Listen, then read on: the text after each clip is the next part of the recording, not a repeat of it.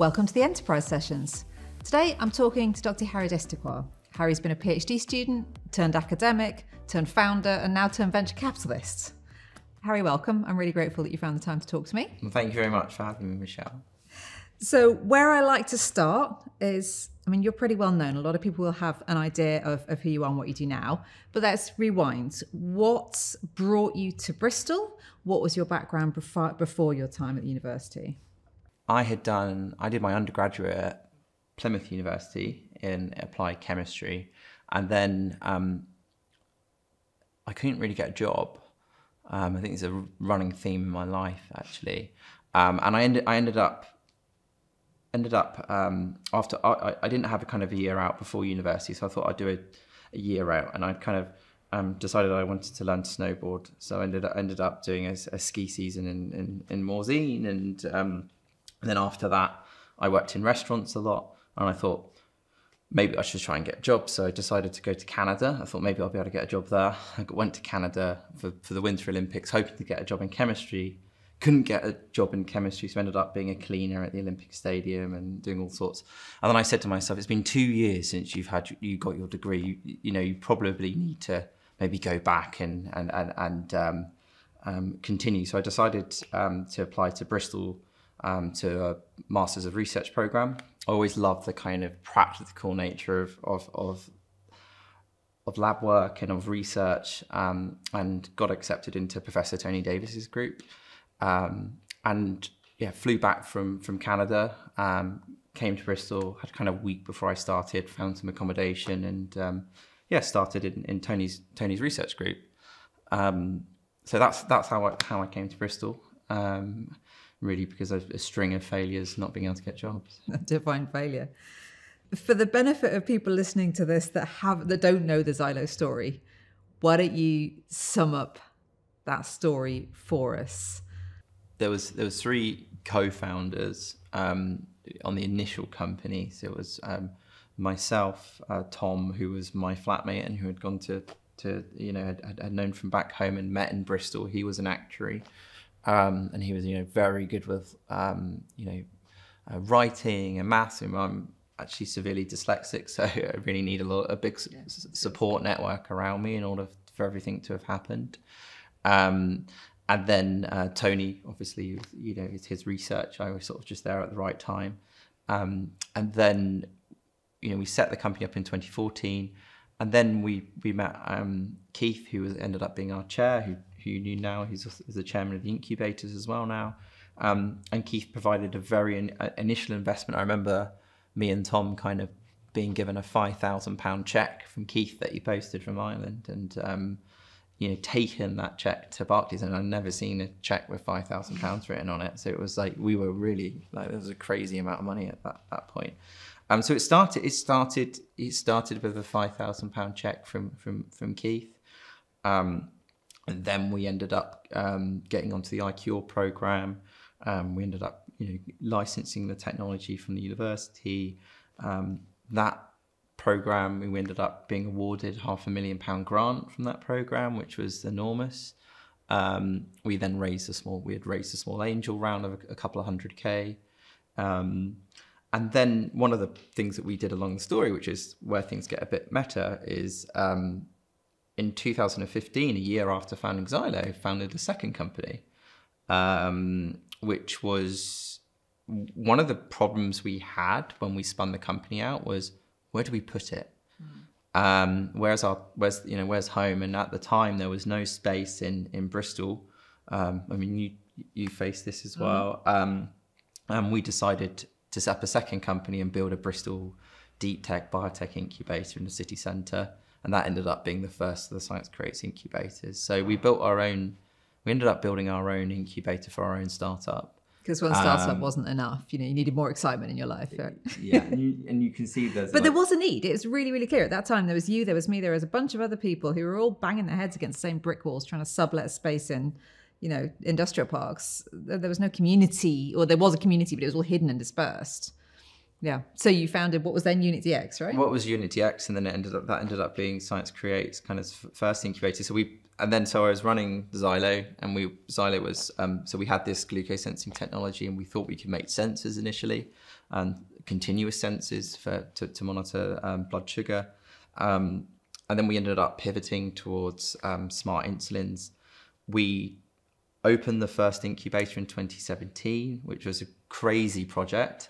And I attribute kind of running the incubator and building the incubator with working with architects and planners was a massive part of the learning of my entrepreneurial journey, because I learned to project manage. I learned how to deliver complexity, was not to do everything yourself, to try and understand it. But then you need electrical engineers, mechanical engineers, architects, builders, all these different people in order to deliver a whole building. So we moved Ziylo into the first incubator, and then we actually ended up licensing in a second load of IP from the University of Bristol around a similar time. And actually there was a big breakthrough that happened in Tony's group. So we ended up employing kind of the PhD student and then graduate from the group to Thomas Tromans to into the company with this new set of IP, and then a year later we were acquired by Novo Nordisk.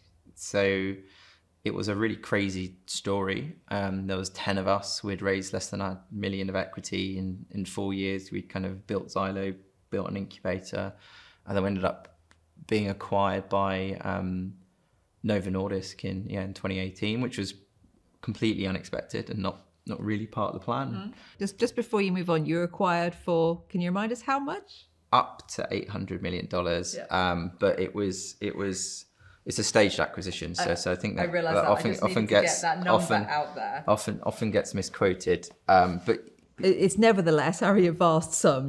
We need to acknowledge that. I remember that week vividly. It was the August, as I recall, because every corridor I walked down, whether it was at my spin out or in the university, people would sidle up to me and say, "When are you going to do that?"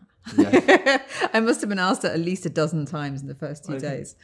You obviously place huge importance on the team, on the people all working together. And I think I'm right in saying that you've actually built several teams in the various steps of the career that you've highlighted. So what's your approach to formulating a team that can really deliver on some of these big challenges? Just hire people that are smarter than you and get out their way. I think, it's the general thing. I think often you see within companies, that person who's really performing, kind of they almost get held back because their boss, do you know what I mean? Doesn't want to be embarrassed. There's that kind of, what's that saying where people get promoted to the point of their incompetence. So, trying to when you spot that talent, nurture it and mentor it and encourage it. And I think a lot of the job is just really to try and get the best out of people. That's what I've done. I've also learned that I'm messy, disorganized, and I need people who are organized and structured and around me in order for that to work. So I think it's about whatever kind of flavor you are in terms of your own neurodiversity or your own psychology. It's about having balance within teams and trying to get that blend of extroverts and introverts and people who think narrowly and are really structured, and people who are all over the place and connecting all the dots. We need to try and bring all of that into teams, so you've got people feel like they're responsible. I like thinking about having the people in the different quadrants together in teams, and that gives you a real edge in a startup in terms of being able to see things from different angles. I mean, I think that gives you an edge in whatever industry, startups, academia, beyond. But I do think it's a recruitment challenge, because you talk about finding really smart people and not holding them back. But then if we're thinking about extroverts and introverts and different ways of living and being, it's much easier. But some people make that much more visible than others. Some people you have to work harder or know them better to see that brilliance. And if you're going for a half-hour interview, you're not going to get to the same point with everybody. So do you have a method you use to make sure you clearly value inclusivity in your teams, How do you achieve that? There's, so there's a lot of people within the team that take the recruitment process very, very seriously. So I think it's about getting the team buy-in and getting everybody in. So we have kind of blinded recruitment processes where we kind of remove kind of names and universities and things like that to try and make sure that we're not being overly biased towards people coming in. And I think now through kind of getting it wrong and getting it right, you start to build up kind of an understanding of those people. And I think, you get people who, depending on the role, it sometimes will require certain kind of behavioral traits that you're looking for. I think for me, it's been kind of the power of introverts. I think those are the ones that are often kind of overlooked. And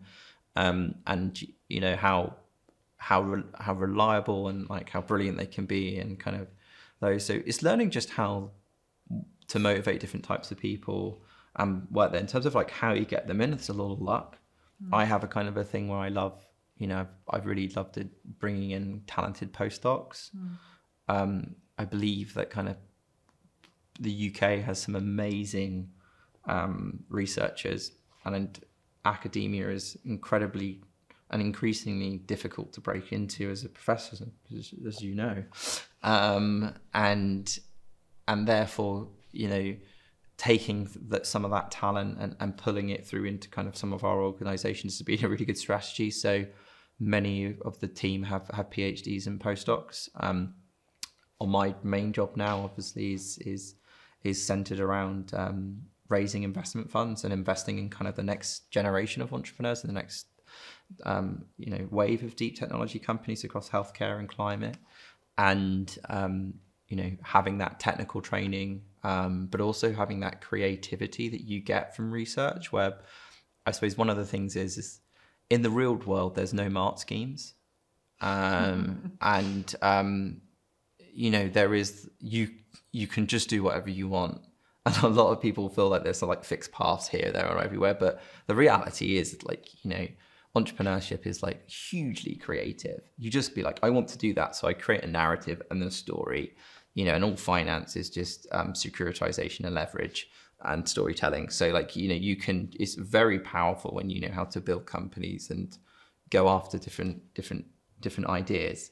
I believe that a lot of the skill sets you get doing PhDs and doing postdocs are really transferable to kind of entrepreneurship, especially within the deep technology kind of sector, because it teaches you to kind of think independently, like drive your own projects, kind of be able to present complex ideas. Hopefully, I think it's 350 jobs now across the kind of two incubators.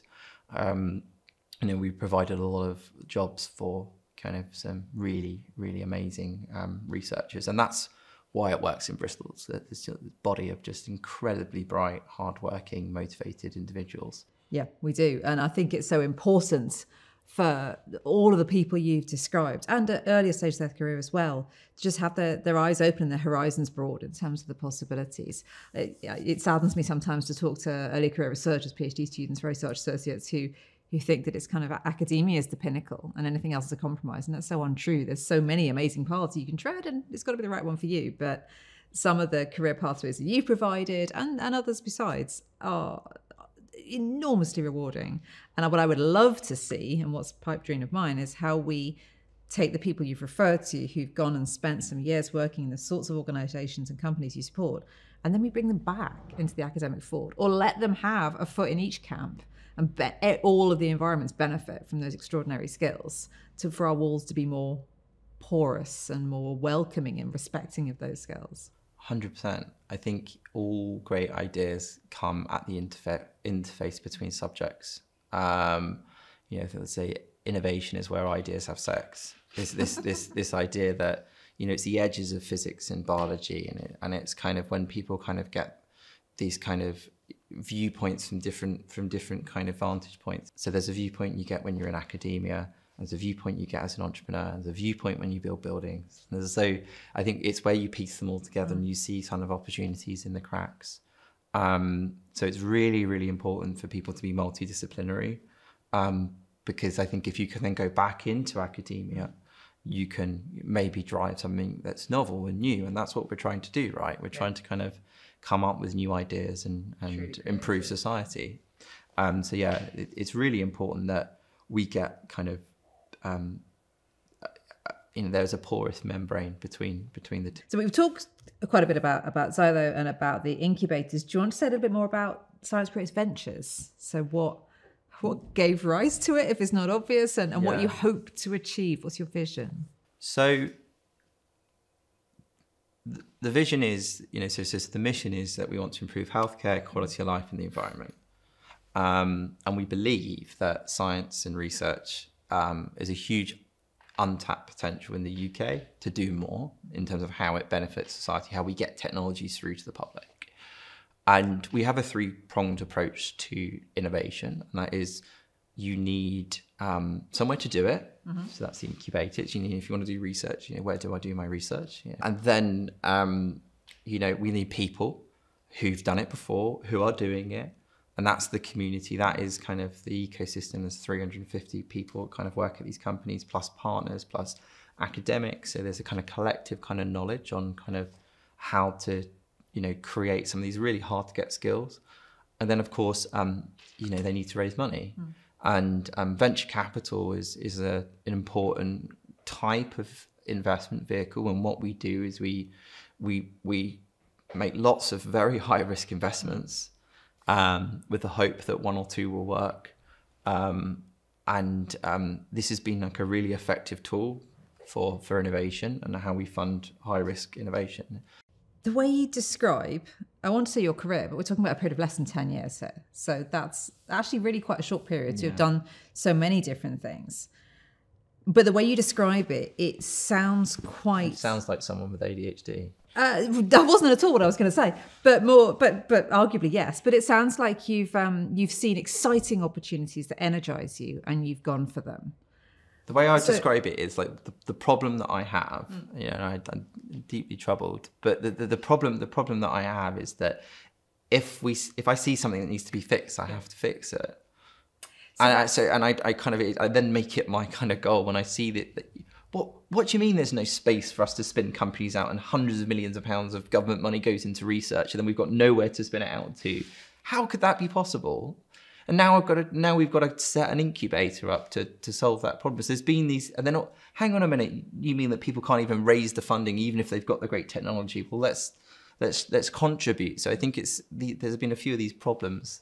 So I think it's been that, and as you keep uncovering them, you need kind of more and more people to kind of pick up the crumbs. And so it's been this kind of collective, amazing people that kind of work with me and alongside me, that are really motivated and empowered to kind of, go after some really big issues. And I think we believe that there are a lot of issues to go after. So there's a lot of things to be busy with. One of the things I'm interested to explore is how one defines failure. If you have put everything into something, if you've tried every opportunity and it doesn't work out the way you planned, is that defined as a failure? I mean, an investor might say, you're an investor now, you might say, if I don't get my 10 buy, it's a failure. But I think this comes back to the most, like, why are you doing whatever you're doing? Is it to impress your friends? Is it to impress your parents? Is it to kind of, because you should be doing stuff for yourself. Okay, so I think, like, as long as you are bought in and you're doing something for you, I think that's the one thing I learned. It's like, is when I started doing things for me and why I wanted to do them, that's where things started to go a bit better for me. When I kind of was pushing for others and approval, I think that's where things kind of can go down the wrong path. So I think, like, all of this kind of what is failure, I think, the only way you learn is by making mistakes. If you continually get everything right, what do you learn? I'd be an awful to be that person. I mean, it'd be so boring. I've absolutely taken a career where my job is to get it wrong 50% of the time. And that would be an amazing result. Like, if I got it wrong only 50% of the time in my venture fund, I'd be considered like a real success. You would be a genius, a bona fide genius. Yeah, so like, my job is to take enough risk and to make mistakes. And that's the best place in the world. Like, if you're not making mistakes, you're not learning. If you're not pushing yourself, you're not falling, you're not improving. So you really need to, like, part of the beauty of life is that struggle, is that failure. because that's where you improve and that's how you get better. So you kind of have to embrace it and enjoy that process. As excruciating as it is along the way, that's sort of part of what makes life, worth living. That's all for this enterprise session. But join us again soon to hear more about the way our amazing staff and students are translating their enterprising ideas into real-world impact. And do please click on the links if you'd like to contact the University of Bristol.